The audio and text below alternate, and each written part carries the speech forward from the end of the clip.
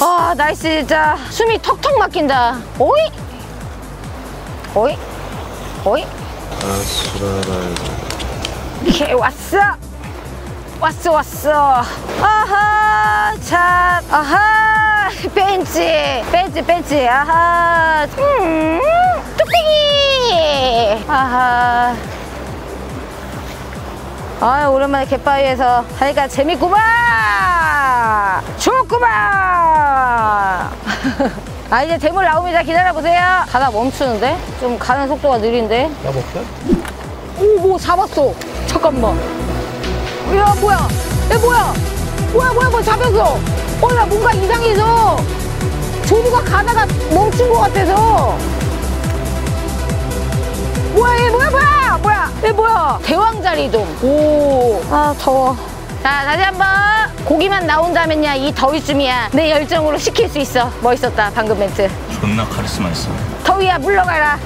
뭐가 달려서 오는데? 어머야 어머야 나 자리돔인 줄 알았는데 참돔이야. 빼줘야겠다 이거. 잠깐만 이거 빼줄게요. 아이고 여기 걸렸구나. 자 뚝배기. 자 사실 자 긴꼬리뱅에 좀 큰 거 하나 물어라. 캐스팅 잡았다. 빠졌어. 야 뱅에는 큰 거 한 마리만 잡자. 호이. 아니 뭐가 물고 있는데? 뭐야 얘. 아하 나는 잡혔어. 뱅에 물고 가만히 있어. 자 캡. 아니 큰 사이즈가 왜 안 나와. 자 다시 한번 대물뱅이 하나 나와라. 물이 잘 안 가. 아까부터 물이 많이 죽었는데 가져가는 입질이 없네. 뱅에 큰 거 나와라. 사자.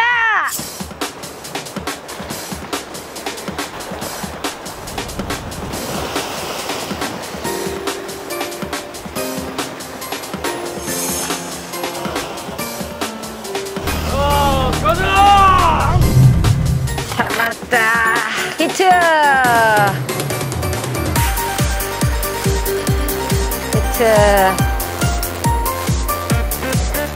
잡았다. 오, 이 사이즈 된다. 오, 뭐야. 사이즈 됐다. 이게 뭐야. 나오는 중에 잡아당기지 마세요. 잠깐만. 우와, 씨. 우와, 사이즈 된다. 안 돼. 이게 뭐냐, 안 돼. 우와. 아. 제발, 뭐야. 사이즈 된다. 크다. 제발.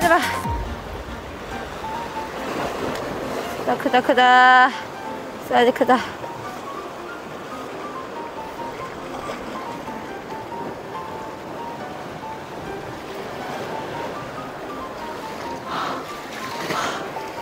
미쳤다. 와 사이즈 미쳤다. 와 사이즈. 와 나 깜짝 놀랐어.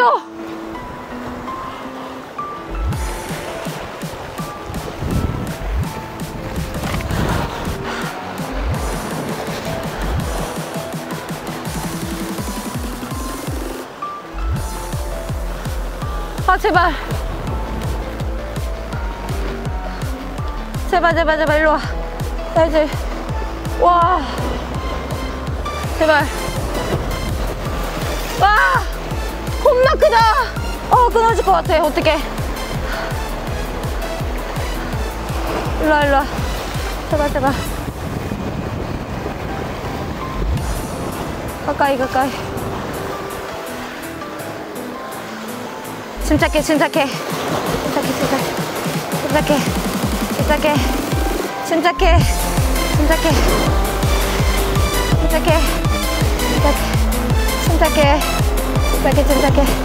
사이즈.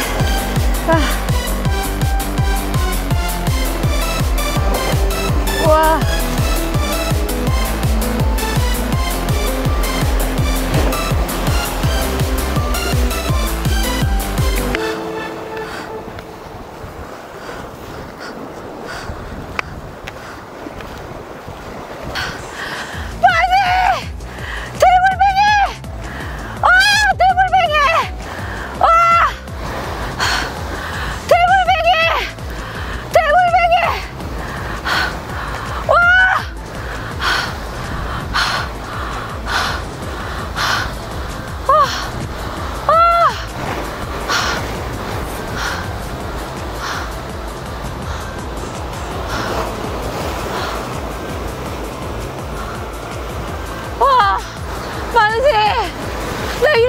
뱅에 처음 봐. 와! 나 이렇게 큰 뱅에 처음 봐, 살면서. 잠깐만. 얘 근데 약간, 아씨, 뭐야. 보여줄게, 잠깐만. 깜짝 놀랐어, 나 지금. 잠깐만. 나 지금 너무 놀랬어. 얘 왜 근데 얘 다쳤어? 잡았는데 다쳤어. 얘 왜 그래? 얘 다쳤어. 근데 얘 다쳤어. 누구한테 다쳤어? 어디 아파? 얘 오자 돼, 오자. 얘 오자 된다고 하필 왜 아픈 애가 걸렸어? 오자 넘는다. 와, 오자 넘어. 근데 왜 얘 하필 나와도 이런 애가 나와? 꼬리가 나와, 한참 나와. 자, 방생할게요. 아, 뚝배기! 나이가 많이 먹었나봐. 근데 나 저렇게 큰 뱅에 처음 봤어. 아니, 남들 다 쌩쌩한 놈 나오는데 왜 나는 하필 병들고 아픈 애가 나왔어? 아, 기록갱신이긴 한데 좀 찝찝한데? 아, 애매하네. 부시리아한테 뜯겼나? 처음에 뜨기 전에는 되게 좋아했거든요? 뜨고 나니까 애가 상태가 왜 저러지? 나는 왜 나와도 저런 게 나오냐? 사이즈는 근데 진짜 크다. 자, 다시 한번. 짜자잔. 준비됐어? 오케이. 히트! 절로 가. 뚝배기! 물이 잘 안 가. 다시 저쪽으로 흘려볼게요. 오케이, 왔어. 올라왔어. 볼락. 뚝배기! 대왕뱅에돔. 와, 씨. 와, 어떻게.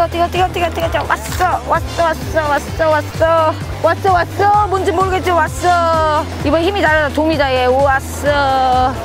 뭐야. 왔어. 아, 그냥 컴온. 어이, 깜짝이야. 뿌띠. 뚝배기! 아, 날씨 사람 진짜 잡는다, 잡어. 긴꼬리. 어마무시한 걸로. 자, 대물뱅이 나와라! 아, 더워. 고맙습니다. 가자. 아, 더워라. 아, 사람 잡는다. 아, 안 내리고 여기서 한다고? 아, 개빨리 내려줘요! 마지막이야. 아, 개빨리 내려주세요! 한창 지금 재밌었는데 갑자기 지금 산통 깼어, 이 부장님이. 좀 쉬어. 아, 뭘 쉬냐고! 진짜 조그만 거 잡고서 진짜 오버 액션 하네, 진짜. 오버 액션이야.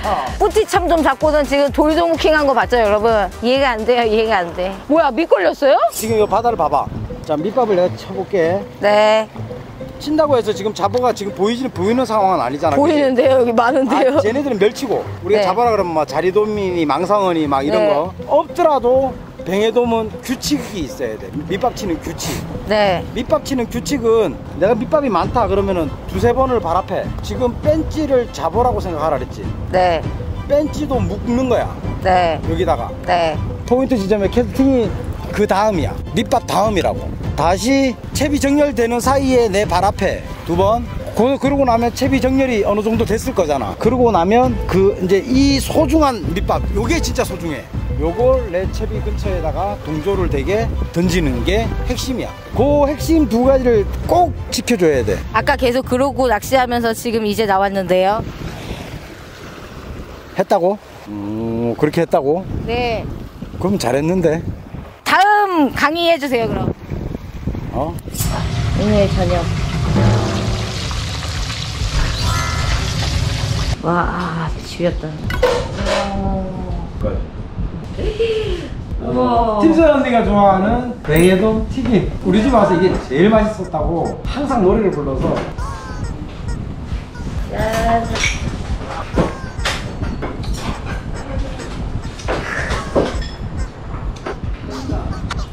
이거 바보라.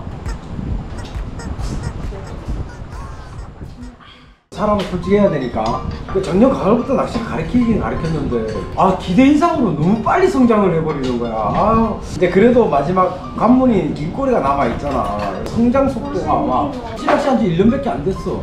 지금 정확하게 사이클을 1년을 탔는데 지금 하는 찌낚시가 웬만한 사람들 진짜 저리 가라 할 정도로 1년 만에 이렇게 성장하는 사람을 내가 본 적이 없어. 와.